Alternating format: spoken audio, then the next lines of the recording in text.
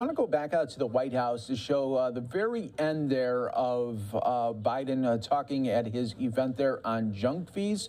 We want to bring it to you because a question did ask about the Ukraine bribe allegations against him when he was a former vice president. Let's listen what Biden had to say about that. Anything about the cyber attack today for us? No. Thank you, President.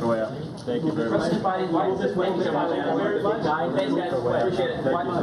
Why did the Ukraine FBI informant file refer you as Thank you so much. Why is that term continuously applied? Thank you very much.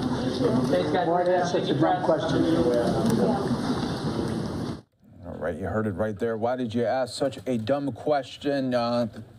That he was responding to those allegations that have been continuing to be brought up by Republicans in several investigations as Hunter Biden and his business partners with ties to Burisma attended a December 2015 holiday party hosted by then Vice President Biden just a few days after he returned from his famous trip to Ukraine, where he threatened to withhold $1 billion in U.S. aid if the country's leaders did not fire their top prosecutor, according to records reviewed by Fox News Digital. As Vice President Biden traveled to Ukraine, where he famously put pressure on the country's leaders to fire then prosecutor general there at the time, who was investigating the founder and former president of Burisma Holdings, where Hunter served as a board member from April of 2014 to April of 2019.